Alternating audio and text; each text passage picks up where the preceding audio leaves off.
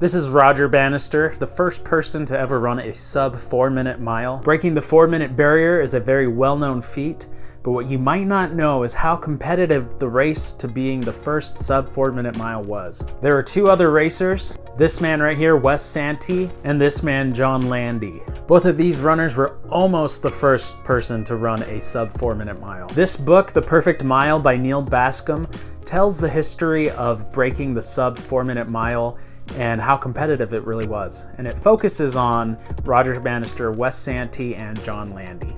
Each of the three men were quite different and had different interests and pursuits. They each came from different parts of the world.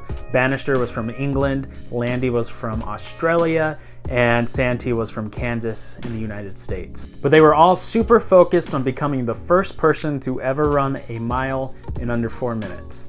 The book is a must-read for runners, but it can also be enjoyed by a wider audience. The book makes you feel like you're right there in the stands, watching each of the runners getting a little bit closer to that mythical 4-minute mark.